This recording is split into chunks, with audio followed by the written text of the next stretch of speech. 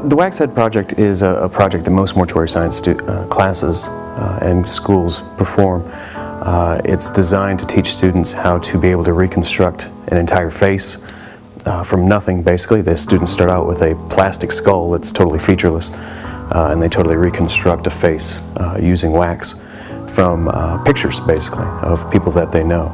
And the idea is to teach them how to reconstruct not only an entire face, but also specific facial features, and then how to cosmetize and recreate hair and things of that nature. So rarely will they have to reconstruct an entire face, but quite often you will have to reconstruct a particular feature, from disease processes affecting a feature to trauma, car accidents, suicides with guns, things like that.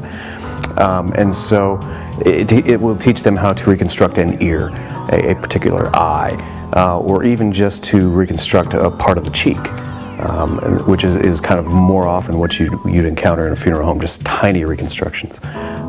So we kind of take an all-encompassing aspect to it with the Wax Head, but we also cover how to do just minor reconstructions also. The students do work very hard on them, and a lot of people think that it takes a lot of artistic talent to do these kind of things, and it doesn't really.